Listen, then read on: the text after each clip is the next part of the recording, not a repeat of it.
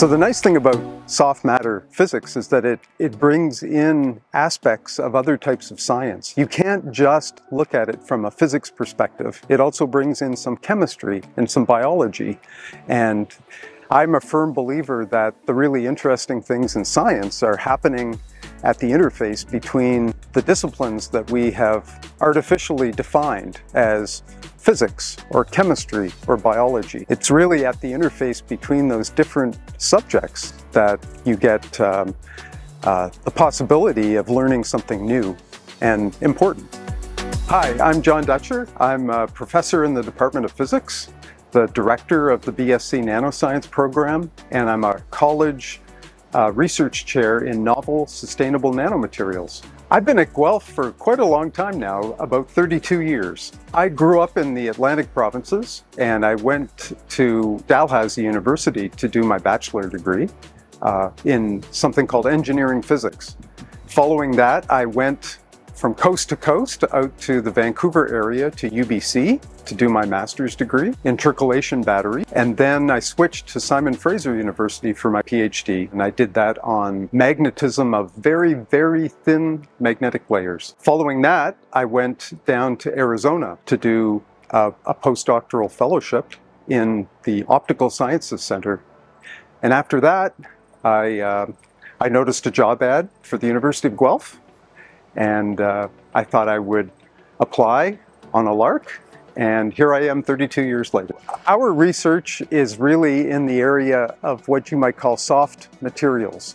And these are materials that are squishy, and as opposed to a hard material like steel or wood or something like that. Because of that softness, there's an increase in the complexity of the system. In soft materials research, it's really interesting because the properties of the material depend not only on the length scale that you look at it, but also the time scale over which you observe it.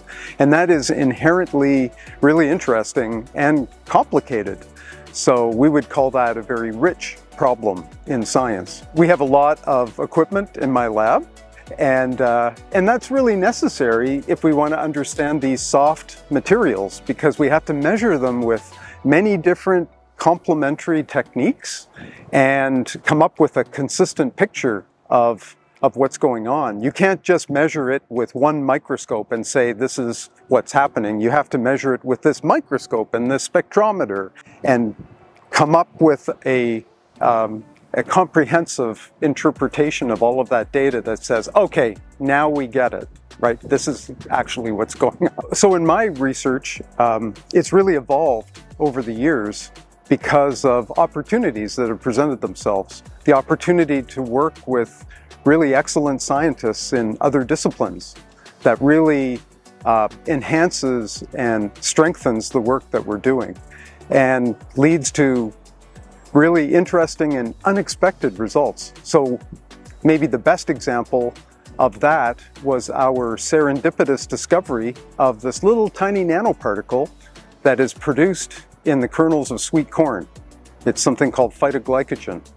And we didn't know about it, but we stumbled across it in an interdisciplinary project between my group in physics and Terry Beveridge's group in biology. And it turns out that these little nanoparticles are very attractive for use in applications involving the human body because they're just made out of sugar. And it's the way the sugars are bonded together that gives rise to these compact little nanoparticles that have a really interesting interaction with water and really promising applications in areas like personal care, nutrition, and biomedicine. Yeah, so when a student joins my group, they're given, a specific project that allows them to join a team that's working on an overall effort in that area. So they get a chance to work on their own little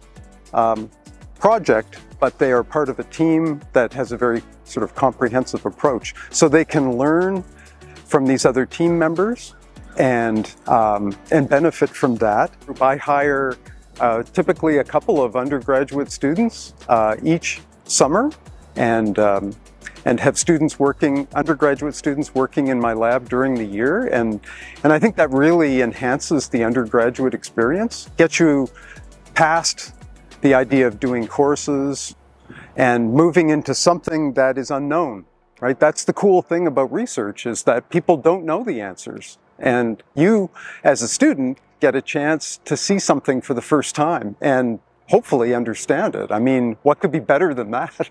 So one of my big priorities for students in my group is to really work on their communication skills, both oral and written. And one really important aspect of that is to give students the opportunity to go to conferences and present their work to world experts in that area and have the possibility of interacting with those world experts. It's, as a student, I think it's one of the best things that you can do. Back in high school, I was actually interested in everything, and that was a bit of an issue because I had to pick something to go to university, as does every student. And so I guess it comes down to having some good teachers. I had spectacular high school teachers in both math and physics, and that really led me towards that path. I then couldn't decide between physics and engineering, so I decided to take a program called engineering physics. By second year, I realized that, oh yeah, I like physics a lot more than engineering. But you figure it out eventually. Well, we have a nice department of physics, very closely knit, representing a lot of different areas of science, but lots of interaction and opportunities to bounce ideas off of somebody, and even work closely together with them, both in our department as well as in other departments. So in my research, for example, I've had the opportunity to work closely with people in biology and chemistry, food science, engineering, and that has been very gratifying and rewarding. That's the kind of atmosphere that exists at Guelph that allows one to reach out to colleagues in different departments and do something fun together. In a student, I look for curiosity. You know, there are spectacular students in the classroom and in the lab, but what really distinguishes a student for me, need to know how something works, right? That curiosity. And that's something you can't teach. That's something I think that people are born with. And for me, that is a really distinguishing factor in students. And that's what can lead to new discoveries, right?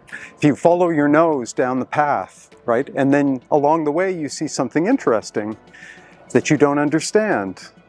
And maybe that's a distraction, but maybe it's even more interesting than what you were originally pursuing. And so the idea of following your nose in research, I think, is a really important one. And so right now we're studying nanoparticles from corn and plastic pipes. But 20 years ago, we were studying ultra-thin polymer films and how they soften as you heat them. I would say that my research program has undergone a large amount of evolution over the years, but there are still aspects, touchstones really, that we come back to all of the time. And that's the really gratifying part, is if you can study a new system and relate it back to something that you have studied in the past and have understood in the past, which brings new knowledge to this new system that you're looking at. And that is when science works really well.